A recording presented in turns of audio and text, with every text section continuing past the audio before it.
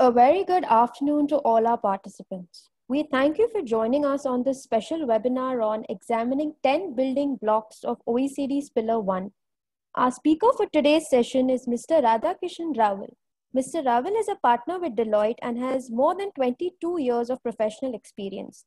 He has advised several MNCs and domestic companies on a variety of tax issues.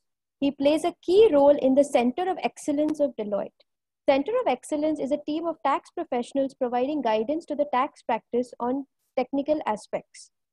Furthermore, for the last 3 years, he has been releasing a book containing his analysis of the provisions of the Finance Act.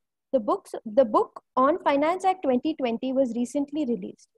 Particularly with reference to today's webinar, Mr. Rawal shall deal with all the 10 building blocks of Pillar 1 and will give the desired understanding of the proposed new regime with suitable case studies. Before I hand it over to our speaker for today's webinar, I would like to take the opportunity to apprise you all that in the last 10 minutes of the webinar, our speaker will host a dedicated question and answer session. For this, you may post your queries in the chat box, which is located on the bottom right of your screen. Also requesting all participants to kindly keep their videos on mute. With this, I now hand it over to Mr. Rawal. Okay, thank you very much, Tanaya, and good evening to all the participants. Tanaya, thank you very much for the good introduction. And now I shall start my presentation. So, OECD Pillar 1, and the digital economy project has been going on for a reasonably long period of time. We saw a first report, or rather final report of BEPS Action 1 in 2015. Thereafter in 2018, there was an interim order. Then in last October, November, we saw a Pillar 1 coming up and Pillar 2 was also there. And thereafter, there has been a further progress. So our understanding from Pillar 1 in last October, November is something what you see in the screen, is that they come up with a new solution to address the problem of digital economy. And the profit allocation was to be done in, under 3-tier system. Amount A, that was a new taxing right. Essentially, it's a share of residual profit allocated to market countries on a formula basis. Amount B is a fixed return on baseline. It's a fixed return on baseline marketing and distribution function, and that's provided on an arm's length basis. And amount C is something which, if some functions go beyond the baseline marketing and distribution function, then the profit which gets allocated is amount C. Now, if we see here, amount B and amount C are something which is linked to transfer pricing, and amount A, which is a completely new taxing right, is not linked to transfer pricing, but is based on a formula approach. Obviously we have been kind of playing with this amount ABC for for about a year or so, but what exactly the amount is and how exactly would the working happen, that's something there was not enough clarity. That's for the reason that the last draft which OECD released in October, November, that was a very small document running into about 15-20 pages, and it had a lot of concepts within it. Now what has happened is that OECD has worked a lot on it. Okay, the new draft is something which they are going to discuss in the inclusive framework in the months to come. And if that has to happen, if this amount ABC mechanism has to come in, then that's going to completely change the manner in which the MNCs are taxed, are going to be taxed in the future. So if this is to happen, 3 years, 4 years, 5 years down the line, the international taxation would look completely different. And that's for the reason, why it's thought appropriate, but we have to study this new concepts, new international developments at this stage as well. As I said earlier, this is still a WIP, a lot more improvement could still be happen. On the top of it, there has to be a political consensus to this entire thing. And again, everything will depend on what approach the US takes on the entire thing. Nonetheless, from as compared to what we were about a year back, a lot more has happened, a lot more clarity has come in. And that's why, it's thought appropriate to discuss this at this point of time. Let's understand, how does this amount work? So this bar on the screen, is coming from one of the OECD presentations. They've divided a total profit into 2 parts, routine profits and non-routine profits. A part of non-routine profits, which is X percentage, is treated as amount A, and that amount is something which will be allocated to the market jurisdictions. Let's understand these amounts in little more detail. This is something which is not very clearly coming out from the report, but one has to derive it because all these questions will keep on to our mind as to what is the correlation between these amounts and how do we tally these amounts. So very briefly, profit before tax can be divided in two parts: residual profits and routine profits. Profit before tax can also be divided, in looked at it differently, which is amount A, amount B, and amount C. Amount A is X percentage of residual profit, and a substantial part of pillar one is all around this amount A. So it's very important to understand this concept. And this X percentage of residual profit is something which gets distributed amongst the market jurisdiction. What is routine profit? Routine profit again can be divided in two parts. One is amount B, which is essentially a fixed return on a baseline marketing and distribution activities, and routine profits on other functions. Now, depending on the facts, and circumstances of the case, a market jurisdiction can get either of this. It can get amount A, amount B, and amount C, all three amounts. It can get amount A and amount B, or it can get A and C, or it can B and C, can get B, or it can C. Wherever there's a question mark, there's a doubt whether this will actually happen or not, but it will all depend on the facts of the case. And again, to reiterate, amount A is something which is a departure from transfer pricing, which is based on a formula, and how the formula works is explained in the subsequent slides. And amount B and C continues to be based on the transfer pricing and arm's length pricing. So, why this is much bigger issue, and why it's taking so much of time to get a political consensus on it. As we know, in the inclusion framework, there are 138 countries working, and the major issue is, one is the entire mechanism is far more complicated, and second is that after doing all this, a very little money, very little tax revenue is going to flow to the real market jurisdictions. So keeping all 138 countries together, getting the consensus on on all the issues, and considering the fact that after doing so much of complicated working, what they are going to get is not a significantly major amount. That's that's a real challenge. Now all that I can correlate is a picture like this, okay, wherein which somehow comes in our WhatsApp messages every 3 months, 6 months, and we have a question as to which one gets filled up first. And here in the context of pillar one, the question is how much ultimately will flow to the market jurisdictions. So this is one of the biggest kind of criticism of this pillar one, is that after doing such a complicated exercise, the market countries are going to get a very little amount. Now this pillar one, okay, it's much more detailed as compared to what we had earlier. And there are number of new concepts and new definitions, new phrases which are getting utilized. I thought it would be good to kind of show to you the new concepts and new words which are getting utilized. To have a complete grip over this, one has to have a very good understanding of all of this.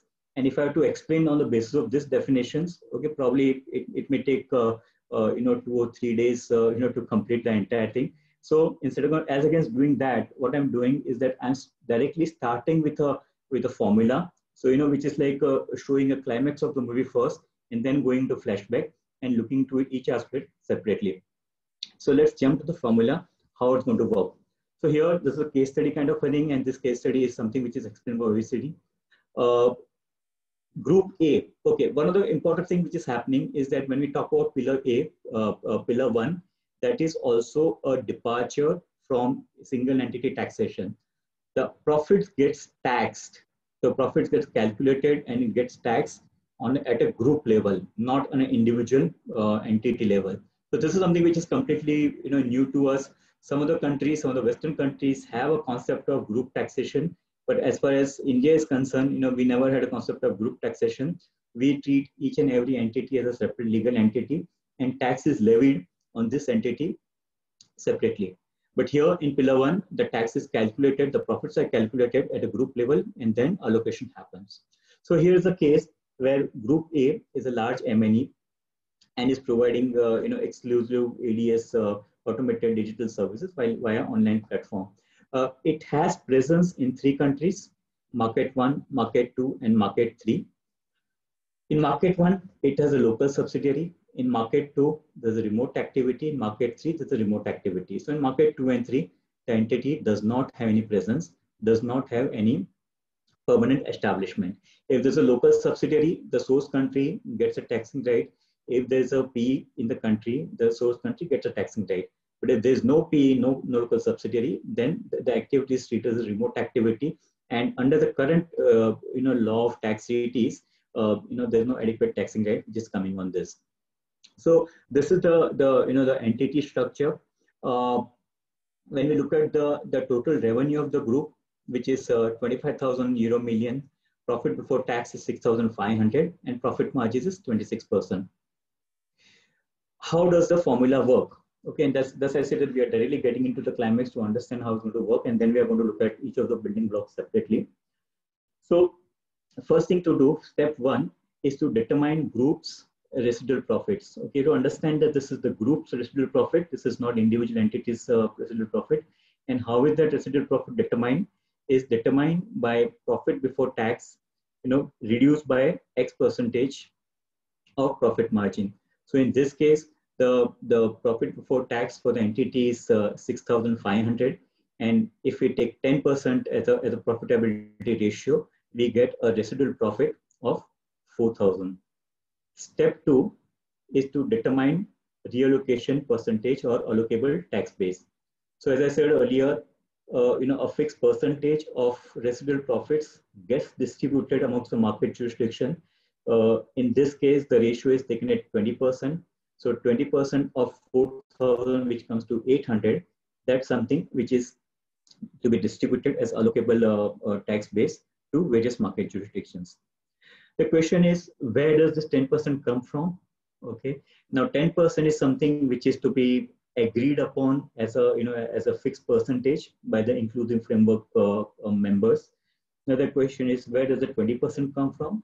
That 20% is also to be agreed upon by the inclusive framework members. So these are the 2 percentages which will be agreed upon by the group members, and this is something which is termed as a simplifying convention.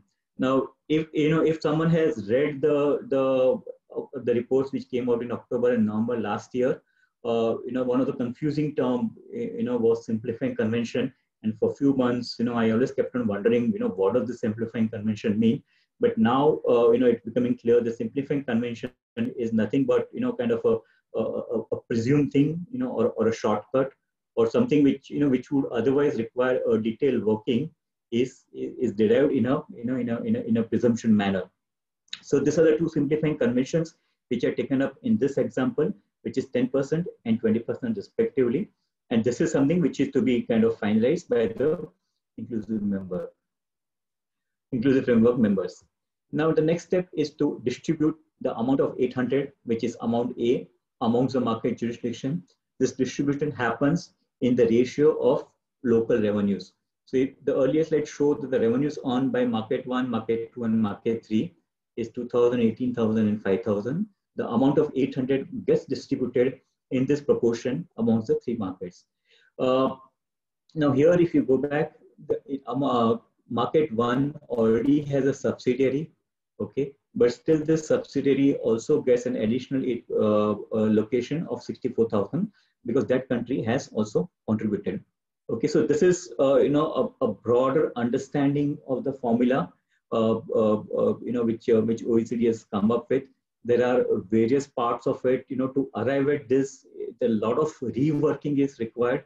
A lot of the new concepts are introduced, and it's as good as rewriting tax laws for several countries. And that's what OECD is doing here. So what are the 10 blocks? The 10 blocks are scope, nexus, revenue sourcing, tax-based determination, profit allocation, elimination of double taxation, amount B, again the scope and quantum of amount B, and then tax certainty. And below that, all what you need is a mechanism for implementation and administration. So there's a lot of guidance, which OECD has prepared. OECD Inclusive Framework has prepared on each of this, and will kind of get a very broader understanding of this in the next slides. So let's quickly move on to amount A, which is the scope. So what was the entire project was for? The entire project was for taxation of digital economy. Okay, that's where all it started.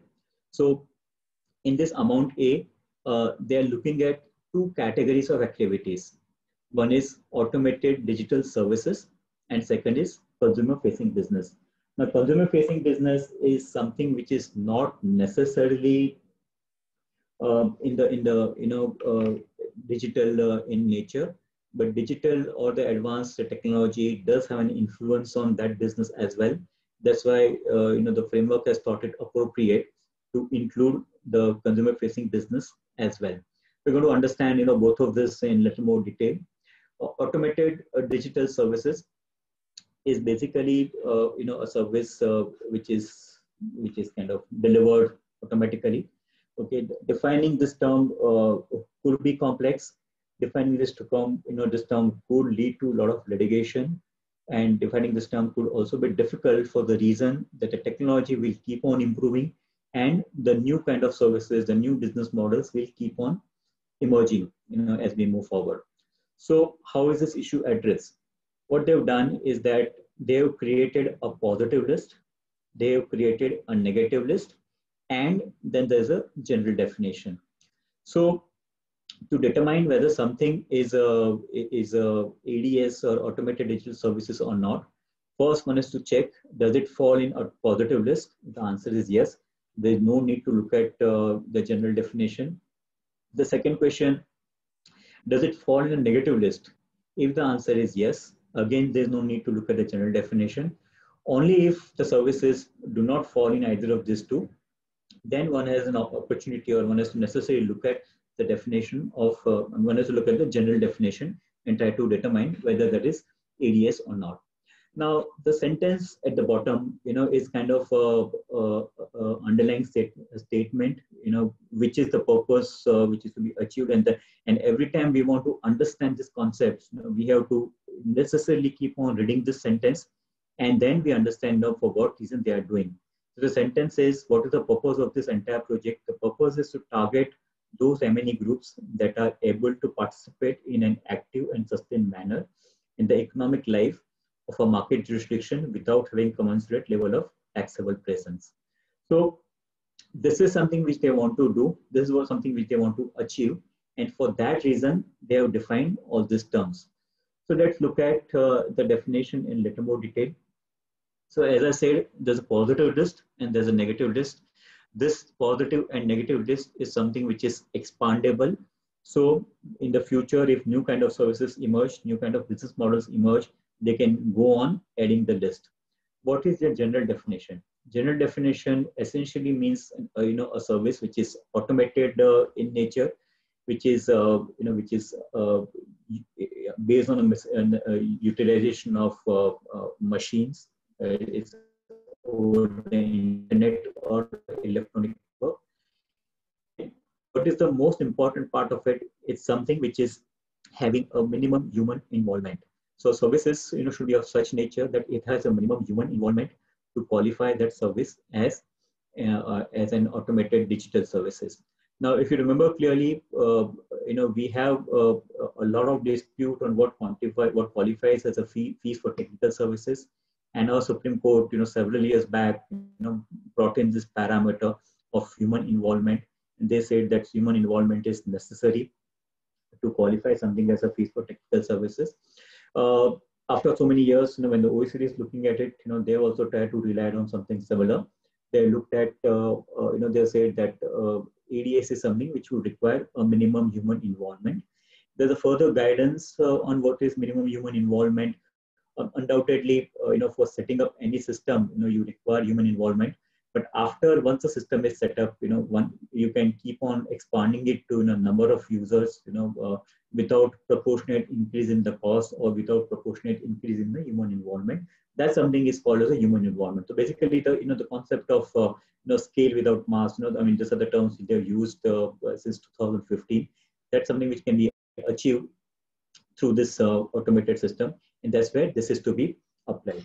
So, what are the positive lists? I mean, some of us, or we are familiar with the services, online advertising services, sale or other alienation of user data, online search engines, social media platform, online intermediation platforms, digital content services, online gaming, and so on. So some of the business models are already identified. Some of the business models are put in the negative list.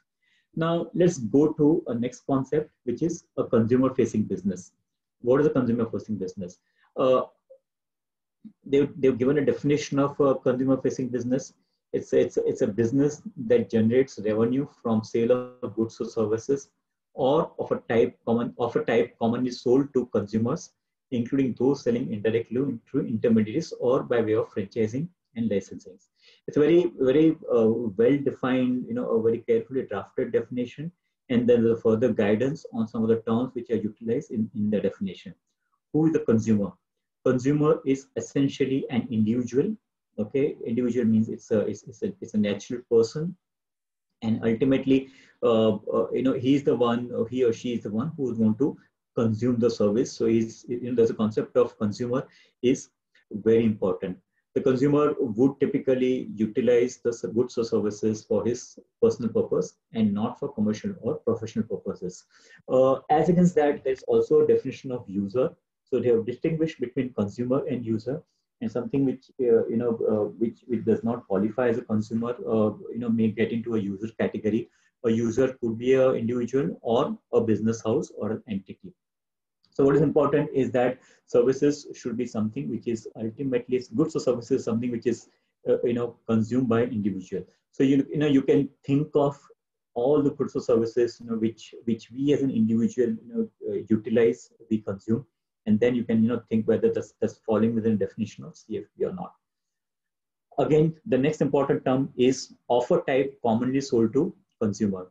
So those goods or those services which are of a nature or of a type which is commonly sold to consumer. A consumer would typically buy goods for a personal consumption.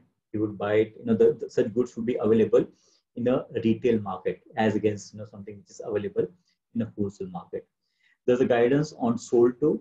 Sold to is again treated in an inclusive manner. It includes sale, lease, license. So it's not only over-the-counter sale, but it includes the concept of lease as well. It includes the concept of license as well. It includes rent as well. Now, typically for any goods or services, there could be a supply chain, there could be a manufacturer, there could be a retailer, there could be wholesaler, and there are a number of other intermediaries in between. They're not targeting all of them. They're targeting only those entities which are facing the consumer. So an intermediary would typically not face a consumer, but the threshold or the parameter is what does the consumer look at. If I buy a branded product, I look at the brand. So a brand in that sense is a consumer facing. And then when I buy a product, I go to a retail shop. So that retailer is also included as a consumer facing. So the concept of facing consumer is very important in this CFP. There's a good amount of guidance which is available. Maybe I covered this slide, so I'll not get into this. But what is important here is consumer-facing business. Person is included, provided that person is having a direct contractual relationship with the customer. So consumer, I mean the retailer would typically have a direct contractual relationship with the consumer. That's why the retailer would get included. A wholesaler would not have. A manufacturer would typically not have. Third-party intermediaries, manufacturer, wholesaler, the distributors also would not necessarily have a good relationship with the consumer, so they are excluded. There's a good amount of guidance available on certain sectors. such as pharmaceutical, so within pharmaceutical, they're looking at medicines and medical devices. So if you look at medical devices, a person may go for X-ray, a person may go for MRI, or go for CT scan, but that's something which is not directly consumed by them. It's it's routed through hospital, or a pathology kind of a thing. So a medical device would typically not be treated as a CFB, but the medication, consumers individually eat the medicines. That's why the medication is included. Again, within medication, they're looking at different approaches. There are some medicines which are available over the counter. Some of them are prescribed drugs, and some of them are given by the doctors when a patient is admitted in the hospital. So they are trying to look at this level of analysis to determine whether something is qualifying as a CFP or not. The business, the franchising, there are two parts. Business format franchising, wherein you have hotels or restaurants. You go to Starbucks in India or UK or America, all across would have a similar standard. A lot of these businesses are run in the form of franchisee. So in India, Starbucks may have been run by someone else, but Starbucks, the parent entity, that business would be treated as a CFB, because in that sense they are facing the branch. Similarly, a lot of the hotel chains which you see, they also have a similar function. Similarly, licensing, a bit of music, cartoons, logo, that is also treated as a as a consumer facing business, because what consumer recognizes is the logo, or what consumer recognizes is kind of a music. So that licensing business also gets covered. They've identified certain dual usage products. Let's say a motor car can be bought by an individual for his personal use, or it can be bought by a business, for commercial use as well. Now, this kind of products, which are having, a dual use, are treated as in-scope goods. So they are treated as a CFP. But if the goods is something which is an intermediary product, let's say, a tire of a car, if owner of the car, if his tire break down, he can go to a tire shop and buy a tire to replace in his car. So in some cases, he may be purchasing the tire, but most of the cases, that's not the business model, because a tire is essentially an intermediate product. So this kind of intermediate products are not to be included. And then there are specific exclusions they have taken out. Natural resources, financial services, construction sector, and international airlines and shipping businesses are out of this. So they are not to be treated as consumer-facing business. That's kind of a given position. So one need not necessarily look at it.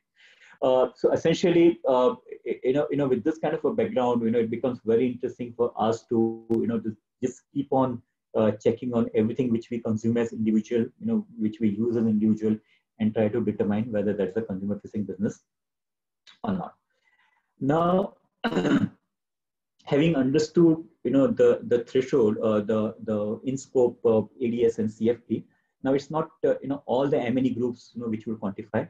There is a concept of threshold.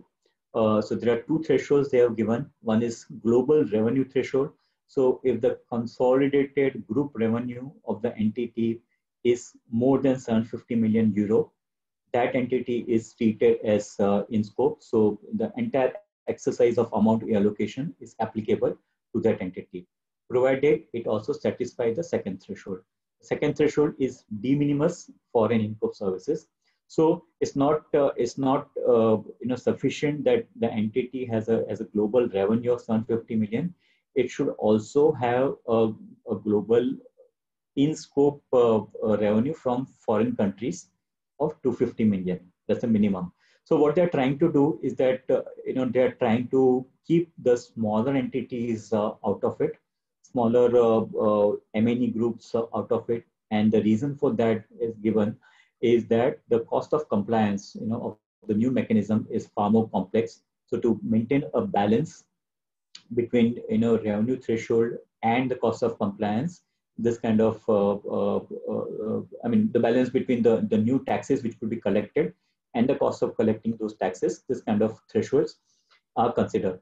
Certainly, these are at discussion stage. What happens is that when this kind of thresholds are taken, a lot of the entities, a lot of the M&E groups, who otherwise could be providing ADS or CFP businesses, would be out of it. So that's something which is getting closely discussed. So having understood the scope, what is the nature of services they are trying to cover, let's look at the nexus. Now, the scope is something which was looked at the service provider or at a seller level. So M&E group, whether M&E group is required to do amount allocation is determined by the scope. Whereas nexus is something which is looked at from a jurisdiction perspective, whether a country should get an amount allocation or not. That's determined on a nexus basis. So what is nexus? In very simple terms, if we look at the tax treaty mechanism, the very basic thing which comes to our mind is a concept of permanent establishment. If a foreign company has a P in India, India gets a taxing right. So P is a nexus in that sense. In the context of digital economy, what is a nexus? They have kind of considered a few items and few iterations. They come to a conclusion that nexus should primarily be a financial concept. So they came up with two thresholds for ADS, automated digital services, where the M&E has a sale of more than 1 million in a year from a jurisdiction. It's believed that that jurisdiction has a sufficient nexus to be entitled to amount allocation. For CFB, it's believed that CFB, it's little difficult, as compared to ADS to earn revenue easily. So they have adopted a higher threshold, of 3 million euro plus a plus factor, additionally a plus factor. So the way it works is that minimum 3 million revenue in a year, plus additionally a concept of fixed establishment or a fixed place of business in a jurisdiction in a country. If that combination is satisfied, then that country has a right to tax. Or if a revenue itself is more than let's say 15 million, in that case, that country also gets a right to levy tax. There's a lot of discussion which is happening on the lower threshold for the lower economies. So again, to explain how it's going to work is that if an M&E group is earning revenue from ADS less than 1 million from a country, then that country does not get a taxing right to levy tax on that money. So if a revenue is, let's say, 0.9 million, then there's no taxing right, which the country gets. And that's why, some of the smaller economies, are going to get hurt because of this. And they would raise, concern that, there should be a higher threshold. And from that perspective, there would be a further work and they will determine how to get into it. Again, it's very important to understand what is the concept of nexus and what is they are trying to achieve. So in this context, it's understood that if an entity is earning euro 1 million from ADS, that is a sufficient indicator of an active and sustained participation in the economic life of a country. And for that reason, that country should be given a taxing right. I refer to a concept of plus factor, and that plus factor is essentially a local entity or a presence in the form of a P. So what is contemplated is that they would come up with a new concept of P, for the purpose of this nexus, and which would contain only the common feature between the OECD and the UN model. That means, there would not be an agency P, that would not be a service P, okay, but only kind of a fixed base P. Now let's try to understand on the basis of an example, so that you can relate what I'm saying. It doesn't become too theoretical. So let's say this is an M&E group which has a presence in 20 countries. Okay, the accounts are consolidated at C3 level, which is a country 3, which is called ultimate parent entity (UPE). And I've given some numbers. So in country 2, the revenue from ADS is 2 million, which is above the threshold. The revenue from in country 4, a revenue from ADS is 0.5 million, which is below the threshold. A revenue from CFB is 0.2 million, which is also below the threshold. So similarly, for C6, C15, C16, C18, I have given the indicators. And based on this, wherever the threshold is met, that country will get a taxing right, over amount A. So in this case, C2, C6, C15, C16 would get allocation of amount A, whereas C4 and C18 will not get an allocation from amount A. So this is how, this concept, is going to work. This diagram, basically makes it easier to understand how this will work. Now, having understood the nexus, let's get to the next concept, which is revenue sourcing rules.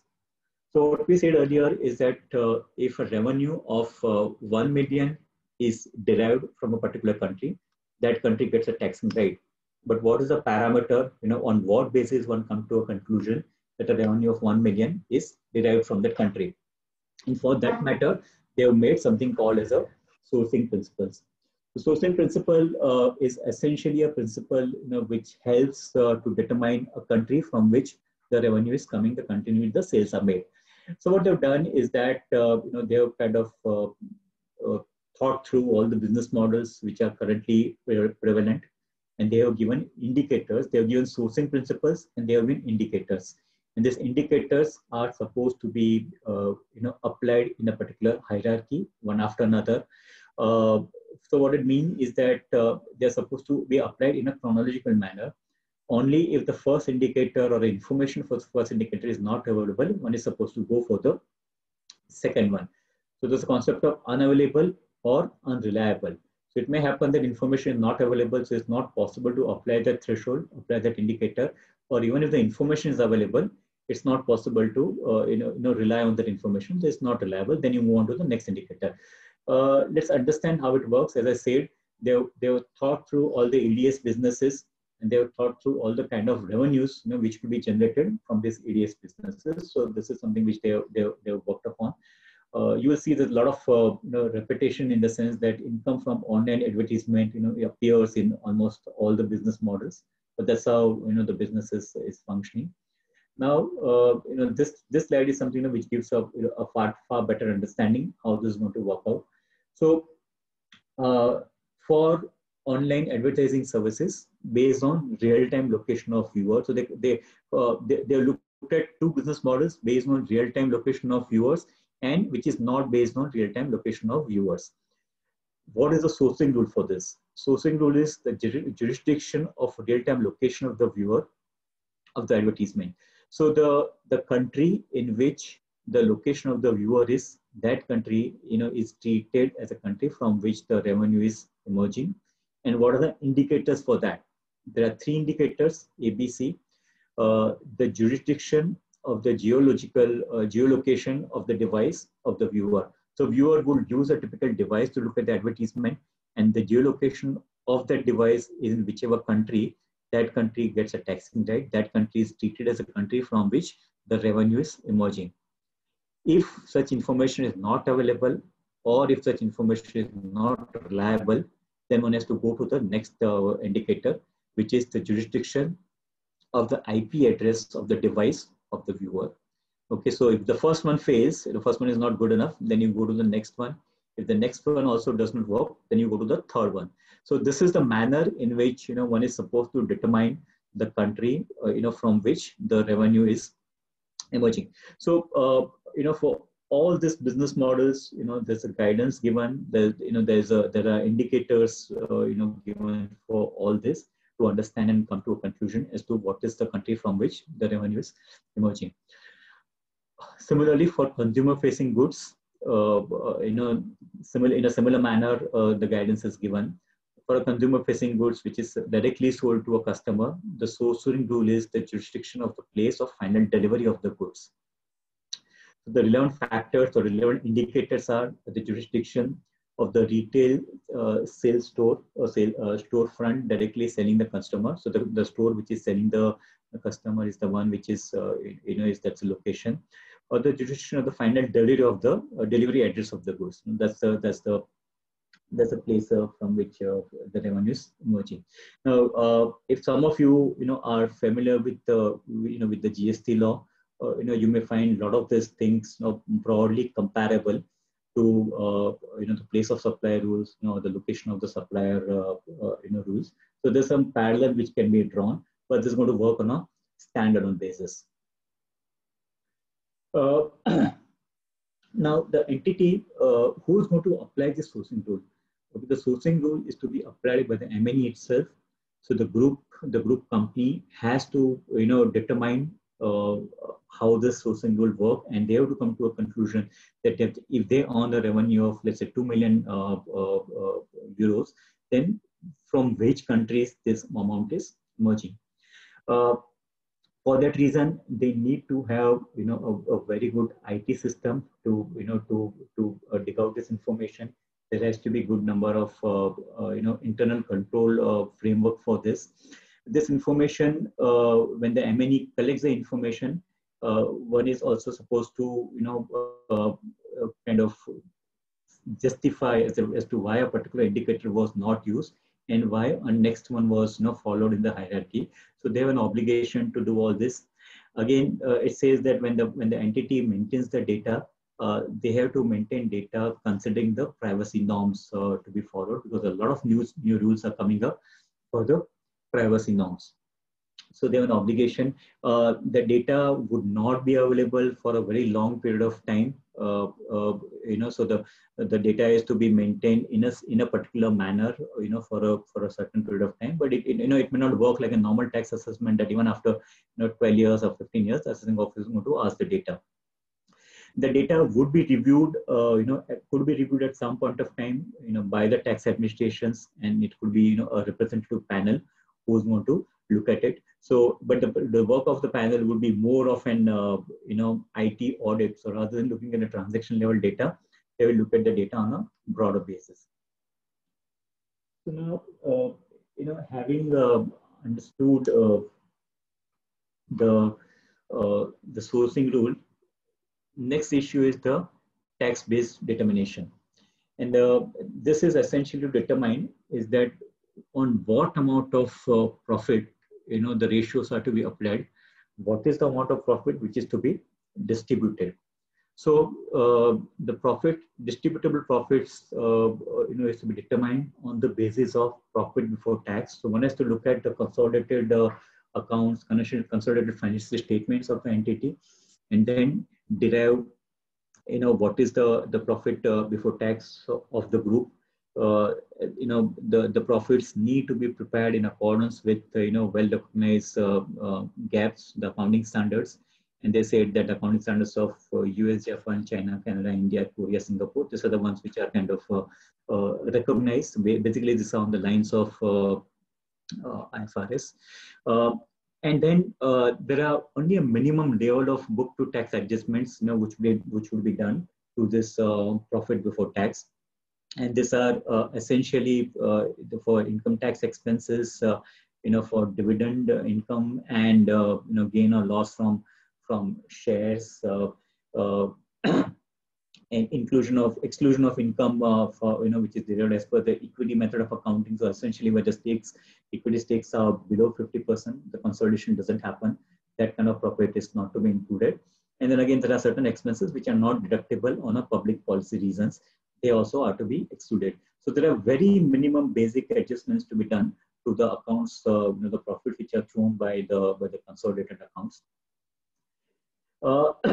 Now, the numbers could be determined on two bases. One is they could be as per the consolidated account of the entire group, or they are contemplating that the group may have maintained accounts as per the segmental basis. So the companies do have a segmental basis of accounting. Okay, so the profit and loss account or the balance sheet would indicate the segmental profits. So the ratios, the profits could also be considered as per the segmental basis, segmental reports. Now, they have recognized that all the companies may not be preparing it. Preparing accounts as per the segmented basis may be complicated to do for everyone. So they are starting with again another threshold. They are saying that the global revenue is lesser than 20 billion euro, and there's a segmental exemption available for those entities. You look at the consolidated financial statement. If that exemption is not available, then one has to look at that whether the entity already has some sort of segmental accounts prepared. If they're already prepared, then one could adopt there. And then at the end of it, what they're contemplating is that there could be very few entities, very few MNEs, who would have an obligation to prepare financial statements as per the segmental accounts, only because of for the purpose of amount take. So this is to do with the book profits. Okay, the profit the ratio of 10% and 20%, which we discussed earlier, that is to be applied in the context of book profit. Okay, you need to have a tax base from which you determine a distributable surplus. So you start with the book profits. There's a finding on the losses. They're saying that when profits are to be distributed, when the entities gets a right to tax, when the countries get a right to tax profit, they also have to ensure that the losses are compensated for.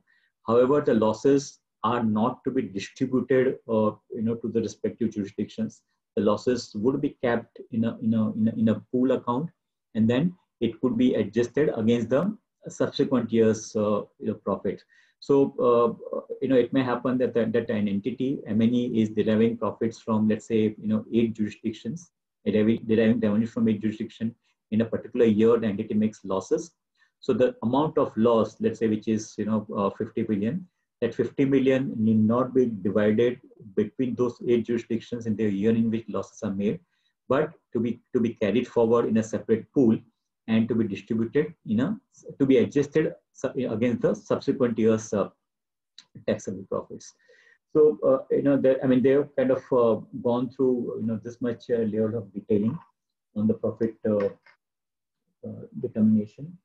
And then the next one is profit allocation. Now this is the same thing which we looked at earlier.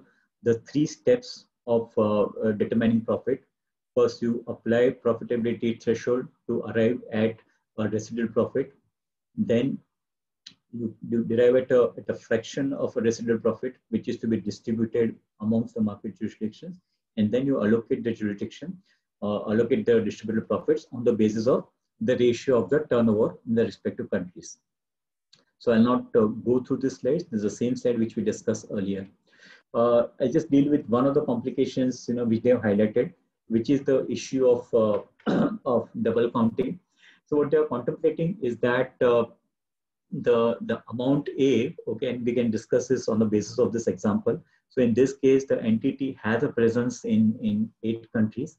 Country C is a UPE, and amount A allocations happens in country C1, C3, C7, C4, C6, and C8. Now, out of this C4, C6, and C8, there is already an existing presence there. So C4 and C6 are branches, and C8 has a subsidiary. So what is contemplated is that in these jurisdictions, because of this existing presence, the country already have a taxing right under the existing mechanism. So how it's going to work is that the existing taxing right as per the domestic law and as per the tax treaty continue to work as they are. Amount A allocation is on the top of it, so that's worked out separately. So it's possible that in these countries, C4, C6, and C8, there's a double counting, and this double counting needs to be addressed. So they've come up with a mechanism to reduce this double counting, which could be on the basis of a threshold, or it could be a method of double elimination of double taxation, or a domestic law exemption.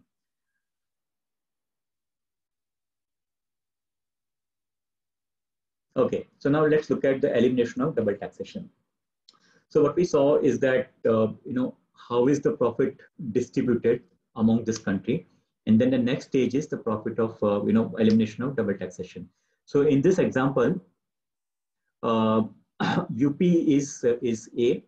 So country A is a place where the ultimate parent entity is situated, and the market jurisdictions are D, E, and F.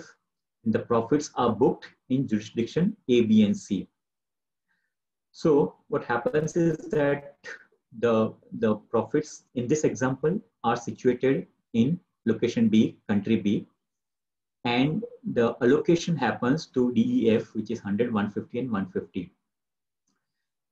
What it means is that B Limited, which is in country B, has an obligation to pay taxes in country D, E, and F.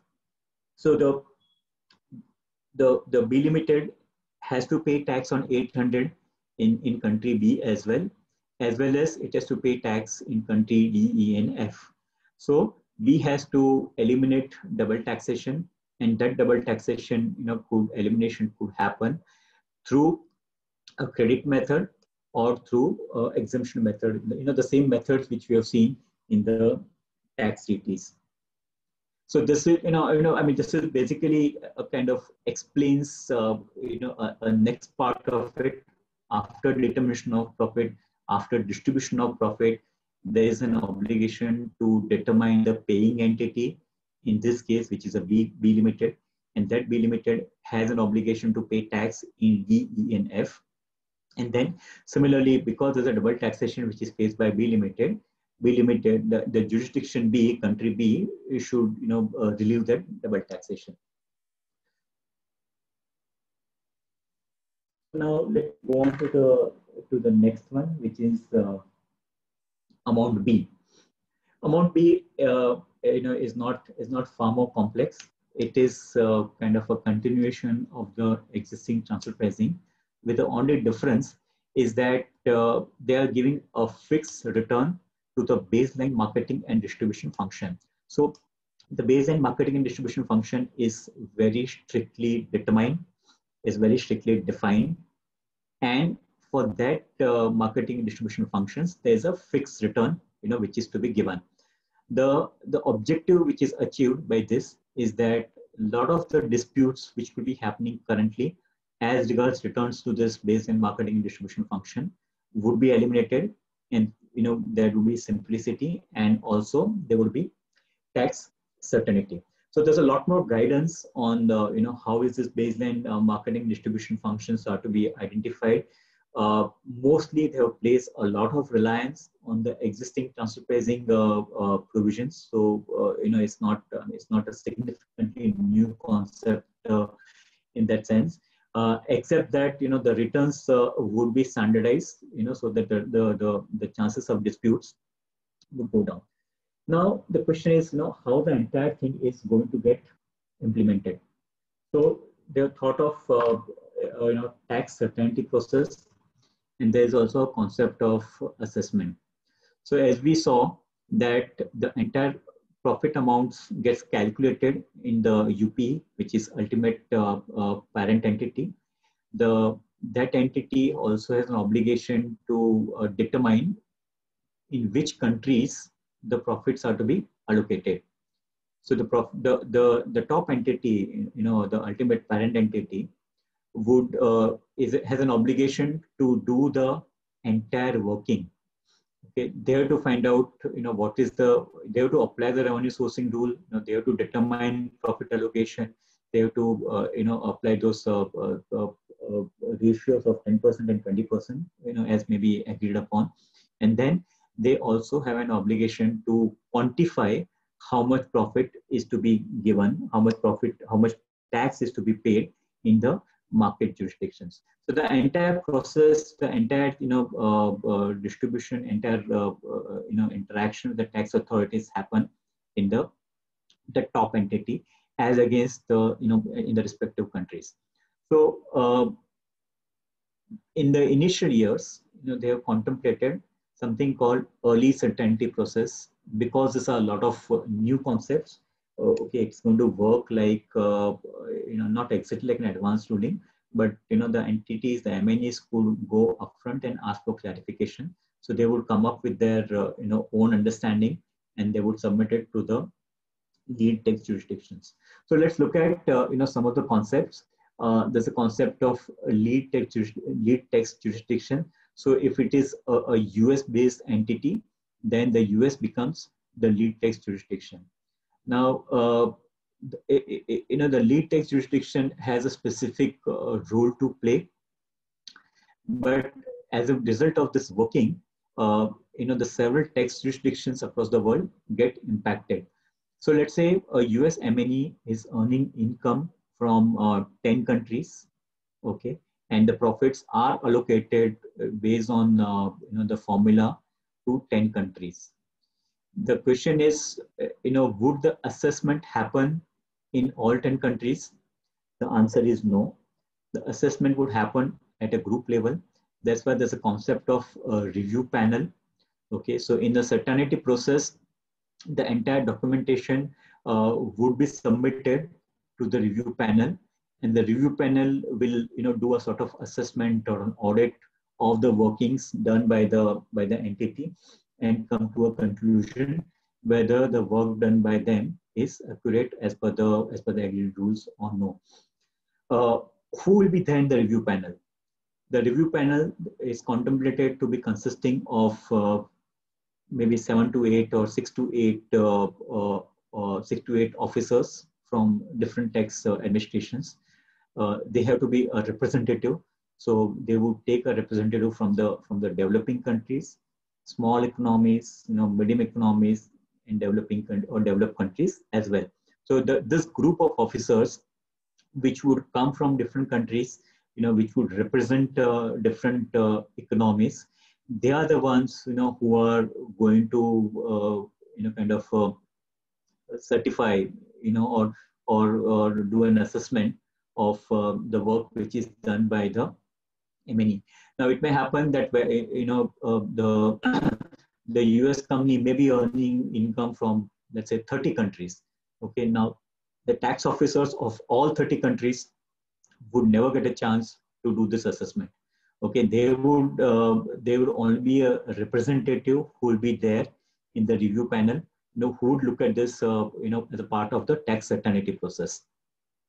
So, does it mean that all the 30 tax officers of 30 countries would never have any say in that? Again, the answer is no. These 30 countries, these 30 jurisdictions, would be termed as affected tax administrations. So at some point of time, they would have the ability to review it. So first, it is looked at by the tax administration, lead tax administration, okay, which is essentially the country in which with the ultimate parent company, parent entity, is submitting the documents, submitting the returns and the documents. And then it goes to the review panel, if there's a request for early certainty. If there's no such request, it directly goes to the tax affected administrations. The tax affected administrations, always object or reject to what is the work done. There is also a concept of determination panel. So when the tax when the review panel is not in a position to conclude, or they fail to come to a conclusion, okay, one has to remember that this would be a group consisting of different tax officers from different countries. It's possible they do not come to an agreement, and then the matter goes to a determination panel. The determination panel again would be consisting of tax authorities from different countries. Again, they are only representative. All the tax administration cannot participate. Okay, so that if the affected tax administration does not agree with the allocation, okay, it may go to a determination panel, and the determination panel would give its finding, and finally the MNE also has a right to disagree with what the determination panel says. And if the MNE does not agree, then it goes back to the domestic law taxation. So, a fairly detailed process is contemplated. A fairly detailed, a mechanism is contemplated for the assessment of the entire thing. So effectively, so far, what used to happen is that the the M&E group, let's say the group has 7 entities, and these 7 entities may have an obligation to file tax returns in 35 countries. Now, all that may not happen. A single return will be filed in the deed tax administration. That return will be assessed, scrutinized, looked at by the a review panel or the determination panel, and the taxes will be paid based on that.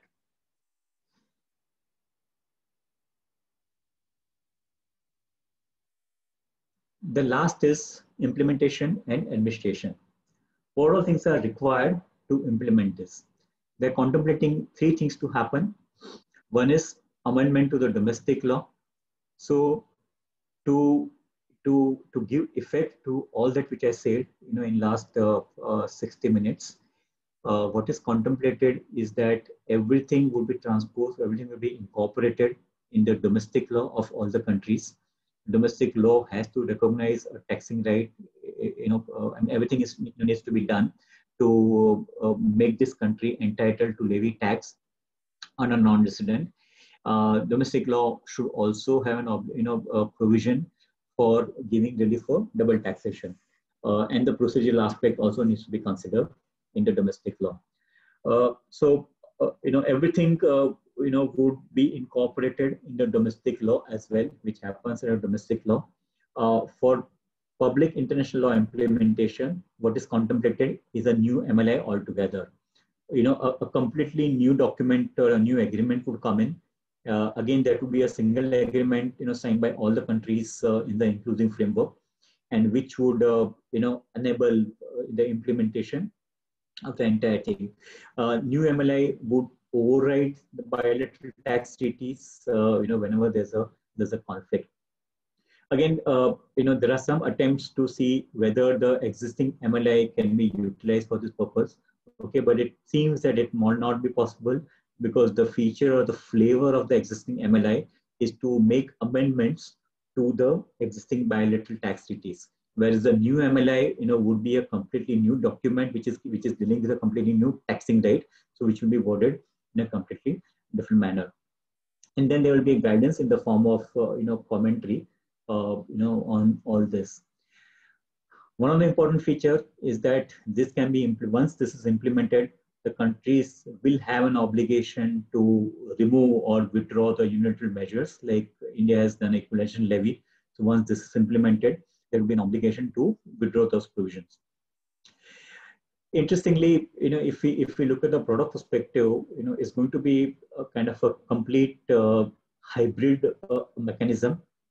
Okay, you have amount A, which is outside your bilateral tax treaties, which is from a different kind of a taxing right, which is not based on a transfer pricing. You have amount B and amount C, which is based on transfer pricing and which will be governed by the existing laws and existing bilateral tax treaties as well. So on the whole, if this gets implemented, certainly there will be far more complications, but a very interesting times, are awaiting for the tax professionals if this is going to get implemented. There are several ifs and buts. There's a larger issue of the US government agreeing or not agreeing to this. Also, the reason that we are nearing the elections in US, so it may happen that for next few months they may not want to do anything. Beyond US, the 138 countries, also need to come to a conclusion on several part of it. So there are several ifs and buts, which are there. But nonetheless, it's important to, develop a basic understanding, of what's happening out there. Otherwise what happens is that, we just, don't understand what's happening there. So, with that, I'll stop here. This the last slide of my presentation, and I'll be happy to take any questions which the group has. Thank you, sir, for this highly insightful session. One of the participants per se, is requesting if you can throw some more light on marketing and distribution safe harbor under amount A. Okay, so well, I mean, I don't know who's raised this question, but that's a fairly a detailed concept. It's difficult to explain, in this shorter window. But in short, it's a mechanism. It's a kind of a safe harbor they have thought of to ensure that there's no double counting, which happens in one of the slides. I did deal with double counting.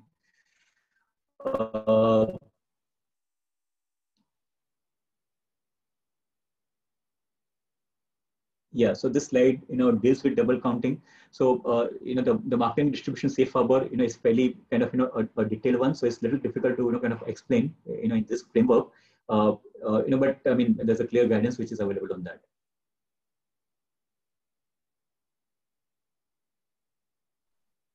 Okay, okay, sir. Okay. Sir, the next question is, do you see a consensus among nations anytime soon on digital economy taxation as OECD hopes for? If so, how will it be implemented when none of the MLI articles provide for such taxation? Well, so there are two questions, within that. Whether the inclusive framework members would agree on it. As I say, there are 138 members, and there are several aspects, which are sensitive, on which the countries may not necessarily agree. But if we look at, the declarations or the statements or the joint statements, which OECD inclusive framework has been making on behalf of all this country, is that, I mean, they are the intention or a commitment, to the issue. So, at some point of time, it may be contemplated that yes, they would come to a conclusion at this. Uh, how soon, that could really be a question mark, especially for the, for the reason that even at the current stage, a lot more amount of work is still pending.